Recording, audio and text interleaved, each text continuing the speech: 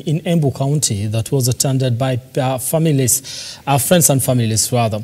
Now the leaders who attended that particular event called on the couples to promote families and maintain the family unit. Love filled in the air at PCEA Church in Majengo, Embu County, as 16 couples tied the knot in a mass wedding attended by friends and families. Leaders in attendance emphasized the importance of having strong family units that will promote coexistence among communities.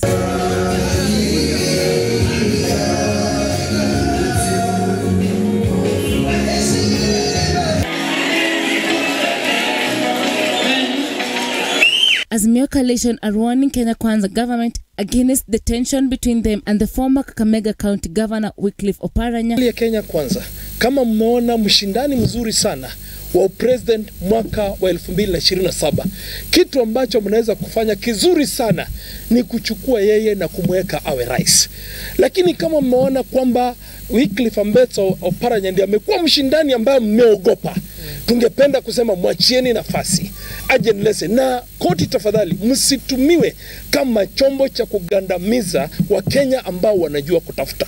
Claiming that the president has no right to fight anyone because of his political differences. Also, they asked Kenya Kwanza to respect Oparanya's will to vie for 2027 presidential seat. Elsewhere, Siaya County has received an allowance of 1.97 billion shillings from the market program planned by the Kenya Kwanza, while Dr. Charles Onyango says that these projects will be implemented in 4 phases.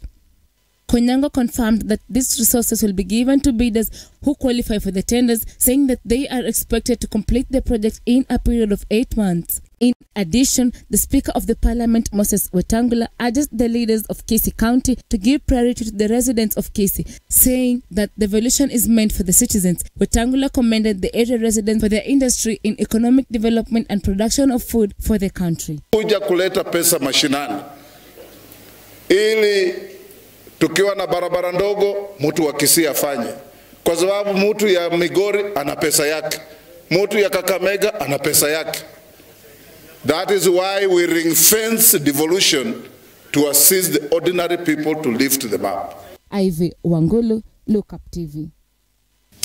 All right, so now we do want to